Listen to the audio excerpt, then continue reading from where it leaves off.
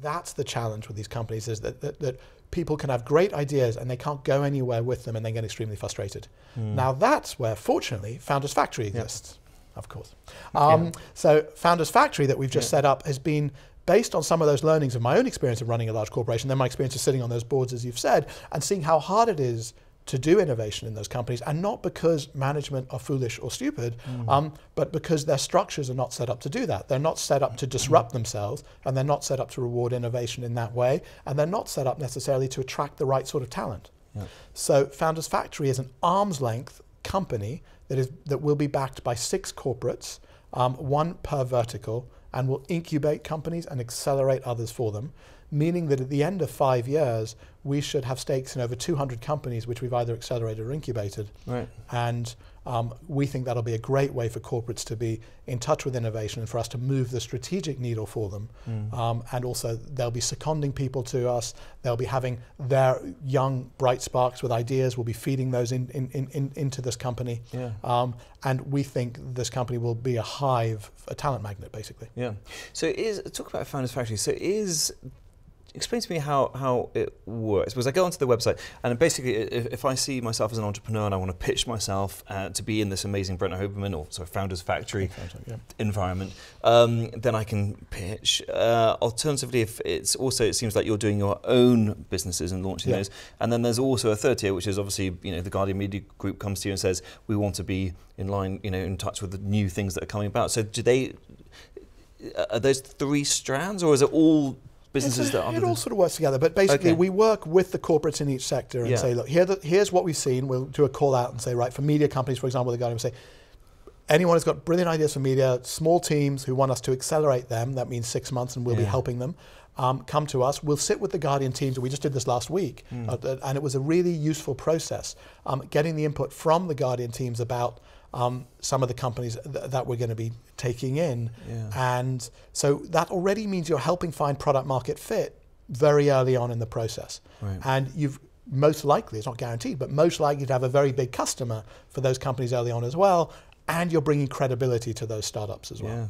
So the other angle is the bit that's even harder probably is this ideation, for want of a better term, of how you incubate. What are the business models you're going to incubate, and working with the companies on that. And then the really hardest bit is finding who's going to run those companies, which you've alluded to. Who's going to be the founder of that company that's not necessarily their idea. We're not the first people to have conquered this. We mustn't think it's impossible to do that. I have lots of friends of mine who launch like 1 new business a year. It's their idea. They incubate it and they find brilliant MBAs or whatever to run it, and they give them a decent stake of it. So it can be done, but I think the greatest risk is finding that person, which is why we're very focused on keeping up with young talent and young founders. Yeah, absolutely right. And that's why Founders Forum can then lead into the Founders Factory. And Founders of the Future. That's right. And all sort of pieces. And we have a recruitment business, Founders Keepers, as well. And we have a consultancy business, Founders Intelligence, that also works with large corporates, and they pay us to understand how startups are going to disrupt them and to do digital transformation for them. So we get a lot of ways of launching our web, casting our web very wide to understand what's going on globally in these industries. So you've basically wrapped up business. That's fantastic. It's a good. Just the digital bit. That's the nice bit to be in, isn't it? Not the sort of unsexy stuff. Because the Guardian Media Group quoted in the Guardian their own CEO David Pemsel talking about his investment into Founders Factory. Said this strategic investment gives GMG the opportunity to bring emerging technology trends into our own business and culture, giving us access to a global network of startups and the chance to get in early with possible commercial opportunities. So, I mean, this guy is obviously raving about it. The one per industry, is that obviously so you don't get competition and sort of the... Yeah, initially, actually, when we first thought of the idea, we actually thought we might have multiples per sector. And then we're actually very grateful that the first Macmillan, who came in first, and then the Guardian both said to us, we want the whole sector on our own. It's simpler to manage for us, and for the entrepreneurs, we think it actually gives a clearer path and a clearer way of working. So I think it's better. We now expect to have mostly one per sector. The next 2 sectors we should be announcing over the next few weeks, we think are taking the whole sector themselves. Okay, it'll be interesting to see what happens when News Corp offer you 3 times what Guardian Media Group are paying you. Well, they're locked out now. They're locked out. Right, you snooze, you lose. So you better get in there quick. Acted very fast. They move very quickly. Yeah. And saw the strategic fit very well. Yeah, that's why you've been on their board, I guess. They've taken some of the DNA from you. But talking about innovation, so for example, let's just say you're one of those poor companies that are not Guardian Media Group in that space. Give up now. Give up, go home. Yeah, that's right. Yeah, because you were told back at lastminute.com after the 9/11 crash, I think you were told you guys should just go home. Give the money back. Our chairman sat Martha and I in a room downstairs in our basement, I remember it, and said, you've got about 50 million, your market cap's about 30. Why don't we just give all the money back? And Martha and I looked at him aghast and we're like, no, the market's mispriced us. We're going to benefit from this change. And you've got to have that belief, haven't you? Yeah, but so talking about those poor companies that are not Guardian Media Group in that sense, and you mentioned, it's not in the DNA of large organisations to sit down and try and work out how they cannibalise themselves and kill themselves. But how should large organisations, get into that sort of habit of innovation, if you like? Well, it's a mindset, and I think it's an attitude to risk taking. It's an attitude to failure, internal, small failure, learning from your mistakes, all of those things. But it's mostly culture, and by that I really mean attracting the right talent. And I think many corporates that I've seen actually have too long a tenure of employees. I think that's one of the other issues. Is when you get to, I remember saying this to myself, to other people at lastminute.com, when I'm the guy in the meeting who kept saying, we tried this once and it didn't work, then I should go. And I think that you see a lot happening in corporates because there is this almost corporate memory's too good, right? Because they do remember what they tried 6 years ago and it didn't work. It's like, well, actually the world's moved on since then, So I think that's part of it. But we actually advise the corporates to have their own incubation labs. We're saying, yes, you should do innovation internally as well as externally with people like us. We're not quite the only people, but almost the end. So we think those hybrid models work. But the other bit that we say, and this doesn't have to be done with us, and this is where I think the synergy is wonderful, is corporates should work more with startups.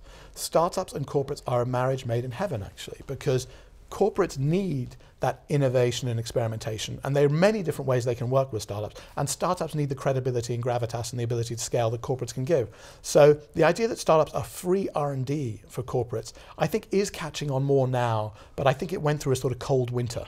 Right. But I think now we're seeing more of it, which is why, to be honest, for our consultancy business, Founders Intelligence, we often feel like we're pushing on an open door. I remember seeing a very big FTSE 100 company, and the meeting was just perfect. The day before, they had a board meeting saying we need to work more with startups. Right. And then in comes us, and I said to our CEO that business, I said, if we don't convert this one into a client, then we really are doing something wrong. Let's add a few zeros on, because we heard that what they said yesterday. No, that's brilliant. Because studying back in lastminute.com, I again watched an interview with you. I'm not a stalker. I'm just doing my good research on you. Don't worry.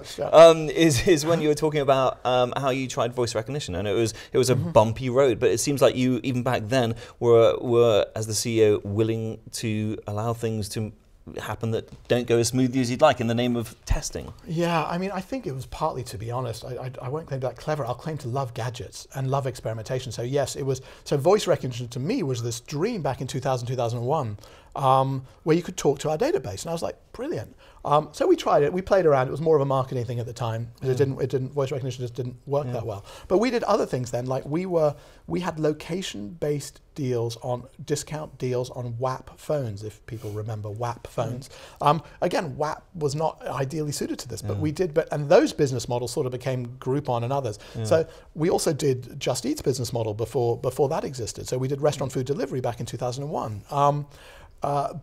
So if anything, I'm disappointed by what's become of that lastminute.com brand. I try not to be, Martha and I try not to be like those two people in the back of the Muppets who used to criticize their past. So, but it's disappointing to think that lastminute.com only launched a mobile app, I think, last year.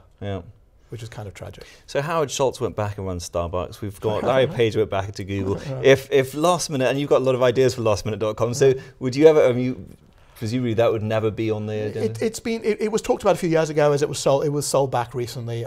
People did approach me on it. unfortunately, I think that the bit that needed to be done, which was the sort of spaghetti I helped create, which was we bought 10 businesses or 14 businesses, so there's multiple back offices. There was all that complexity at the back end wasn't fixed in 10 years since I sold it. Okay. If that had been fixed, it would have been more exciting because then you could move quickly. Yeah. Now I actually think there's an opportunity. I think a newer entrant could do what lastminute.com should do, which is everything at the last minute, which the mobile phone is the perfect device for.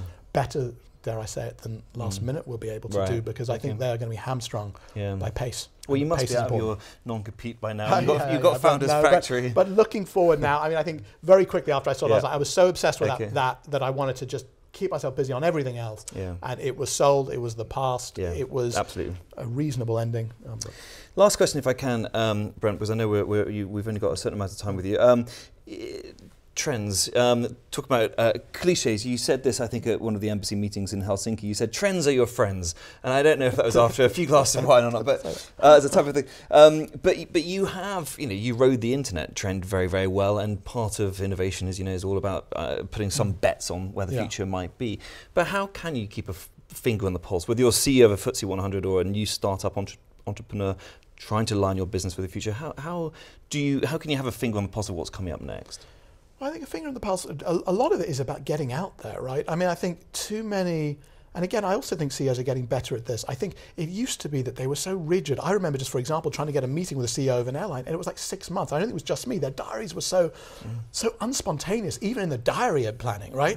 So I think it's about them being more spontaneous, getting out there, feeding off, sucking in insights from smart younger people. So I think there's a lot about youth, although I think we've passed the cliche, which is the sort of CEO saying we must do this because my teenager daughter does it. So I hope we're getting more sophisticated in that. But I think lots of the trends are actually the broad trends are pretty obvious, whether it's artificial intelligence or big data or Internet of Things, or that health tech's going to be disrupted and ed tech's going to be disrupted and government as a service is going to be disrupted. There are all these obvious sort of trends, but then it's how do you play into that isn't quite as obvious, and that's where you need to, I think, probably just give your smartest people time to think about it. Take some form of 20% time, this Google idea of, which to be honest, I think many companies had before Google. Even we did this, even lastminute.com. I remember, and in that case, our obsession, it wasn't as sophisticated as Google was saying, but my obsession was keeping prima donnas. So I was like, if there's a really difficult employee, but he's a genius, and what he wanted, he'd come to me saying, I can't just work on solving someone else's bugs or doing this other thing. I want to work on really hard, difficult problems. And I was like, I'll give them a hard, difficult problem and let them work on something exciting for them just to keep them in the organization. Right. So I think that's another thing that corporates don't do. And those are the sort of ways you keep attuned to the future. It's those I guess it's that Malcolm Gladwell book, Outliers, a bit, right? You want to follow the outliers. It's even going back to one of my first internships at L'Oreal, and a lot of one of the theses of the L'Oreal founder was when you get that discordant anecdote from somewhere way out there, you pay attention to it. Right, absolutely, yeah. And it goes back to what you were saying right at the beginning about if you hire or you find yourself working with a prima donna that's hard to work with but a creative genius, a lot of people are not willing to work with those type of people because they find them pain in the arse. But great leaders do that. And they find a way to keep them, absolutely, because they're not scared of them. They know they can channel them in the right way. That's right. I hope I'm going to be more of a pain in the arse when I get back to work. Me too. Brent, thank you so much for your time today. I really appreciate it. Thank you, sir. Thank you.